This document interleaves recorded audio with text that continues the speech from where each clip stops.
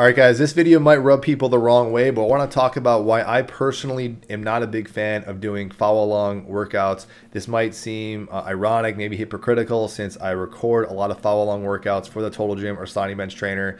I think they have their purpose. I think they're certainly useful. I'll keep making them. I'll discuss that a little bit in this video. But I would definitely be hypocritical to say that for me personally, I've never liked them. I find them, oftentimes I get a worse workout than if I were just to work out my own. I think they have their place, but it's not something I generally would recommend to people long term. This is also true, and I find this is the case for other just workout program templates in general, whether off the internet or like these set workout programs you buy online, which again you could say is hypocritical of me because I give you guys free workout templates at SonicBenchTrainer.com. If you guys sign up to the list, you get these workout templates, but I try and emphasize these are generally more conceptually based.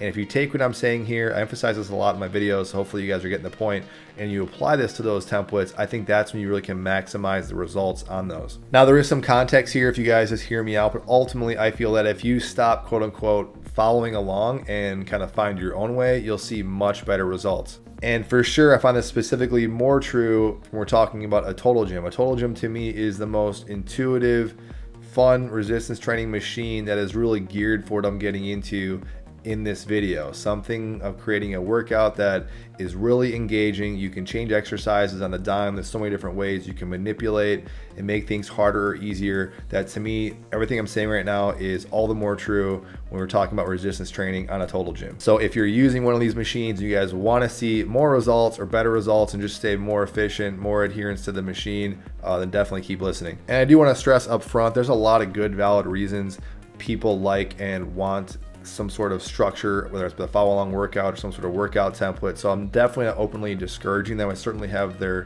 place, maybe for certain personality types as well. So they have their purpose, but I think it certainly depends on what we're talking about. If you're training something super specific, like you want to increase your strength or squat, bench, deadlift, something like that, or you have a certain event you're trying to train for, then yeah, a more specific template might be necessary and might be very important. But I find for the vast majority of people I've worked with who are searching for just basic goals that most people say 99% of the time, usually it's more aesthetic looking muscles or better shaping body, however you want to describe that, better overall functionality, and just want to feel and move better, I find an intuitive approach always trumps out some sort of set workout parameter template or workout program that you're watching over YouTube or something. And the motivation for even making this video is actually because I was ready to record a follow along workout for you guys, and I'll still keep putting those out there. Like I said, I'll get to that later.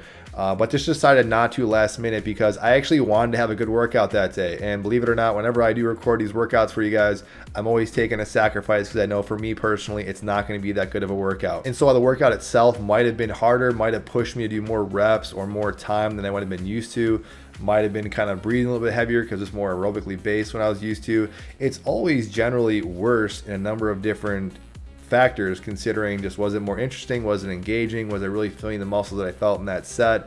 And it's hard for me to really give you guys those workouts without making it totally unstructured and kind of all over the place. I did do that a couple workouts a long time ago. I can keep doing that. That sounds interesting, so that might be something I might explore in the future. But even if I did do that, it really wouldn't fit you as the individual. It would fit me, but it might not necessarily fit you. So if you're following a set rep range or a set cadence, you're a slave basically to that particular workout or coach or trainer. And no one workout program, trainer or coach will ever know your body more than you. So oftentimes, you know, in the past, whenever I work out with a workout partner, I've gone to like some group exercise classes. I've taught group exercise classes a long time ago.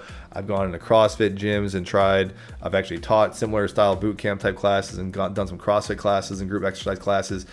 One of two things always happens. I either did too much work or I did too little work. Or at the very least, I didn't maximize the best exercises I could have chosen for that day. But I totally understand based on motivation or just for a beginner's mindset, they want some guidance on reps, sets, exercises, etc. And some of this kind of comes from this idea I often hear from people and clients, almost always, is that they think if they have the right exercise variables, the right sets, reps, and these certain specific exercises, that everything will just kind of fall into place. I find more often than not that once you've been training consistently, you start dialing in technique and ultimately start learning to listen to your body, you'll discover how much more or how much little you really have to do.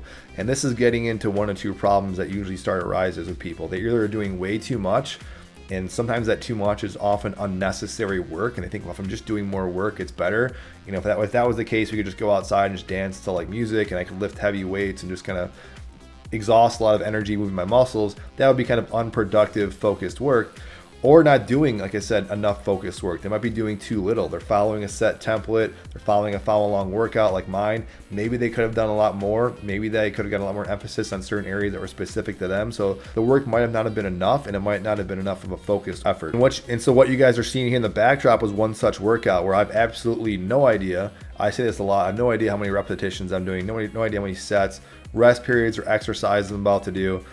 I am in this kind of a flow state, which I made a whole video about that. And again, this is where the Total Gym kind of shines. I'm in this flow state where I'm kind of totally in the zone, totally engaged as possible with the exercises, trying to dial in that range of motion that feels good, where I'm keeping constant tension and stress on the musculature that I'm working. And I'm just trying to search for that mix that happens, that organic mix that happens in every workout, because you're never gonna be the same from each workout to workout. So I'm finding the right amount of volume ultimately that places the most amount of stress on that given muscle that I'm trying to work. Sympathetic to the fact that, you know, not everyone's gonna get this right away, and that's where follow along workouts can come in helpful. And I like making them. I'll keep making them for you guys because I know they're helpful and they're useful. So I'll still keep doing them, but at the very least, I want people to at least start thinking about and try to start, maybe you could think like taking the training wheels off, so to speak, and start learning more towards like a conceptual based, instinctual mode of training. And this has always been what I try to strive people to reach towards, whether that's one-on-one clients or if I'm working with someone individually, they want me to write them a program, so to speak. I'll say to them, you know, I'm going to give you a program kind of template that you guys can somewhat adjust, because the last thing I want you to do is just take this particular workout that I give you, whether that's a workout video here on YouTube or this piece of paper or PDF you're printing out, and you're doing the exact same thing, because the odds are it's going to get boring fast, you're going to plateau, and you're probably just not going to stick with it. And I did the same thing when I created my workout poster. I have a whole separate video kind of explaining how to use that, but it was the same kind of idea. I didn't want you following the poster like dogma and the set reps and sets and even the exercise even on the poster. It was meant to kind of be a reminder and just different ideas how you can kind of pick and choose and create more unique, hopefully instinctually based workouts based on a simple image. All right, so what are some things you guys can do to apply what I'm saying in this video to your own workouts? Here's some general tips. These aren't super specific. If you guys want specific stuff, that's where the individualized coaching comes in. That's more or less what I try to focus in on with individuals anyways. And we didn't even talk about technique. Technique is huge. This is like, that's probably the foundation of everything we're saying right now. So always trying to think about technique. But first and foremost, I say this a lot, find these exercises that work for you. So whether that's you're thinking about break it down in body parts, chest, back, abdominals, legs, finding even arms, single joint exercises.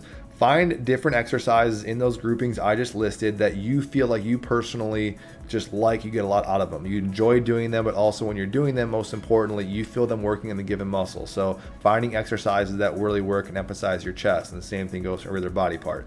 Could be a sliding bench trainer, could be dumbbells, resistance bands, whatever you got.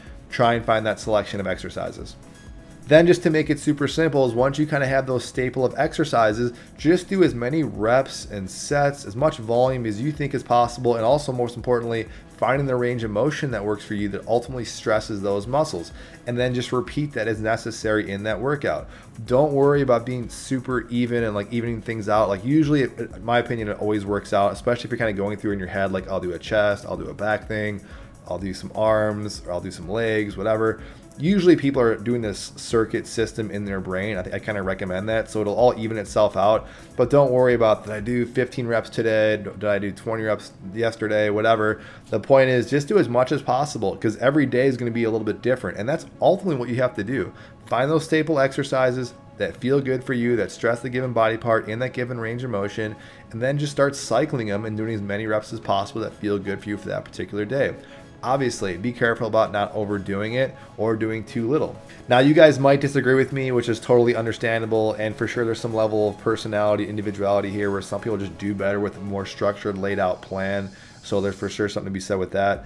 But at the very least, speaking for myself, and I haven't even talked about speaking for my experience with other clients, but speaking for myself, you know, using my kind of no way as way kind of approach, kind of like a Bruce Lee analogy there, I've been very happy with my workouts, because not only is it giving me pain-free, consistent results that I just like, I'm also just having so much fun doing these workouts and exercises, which to me almost makes it seem like I get more work done than if I had a structured workout plan. I should say more focused, efficient work done.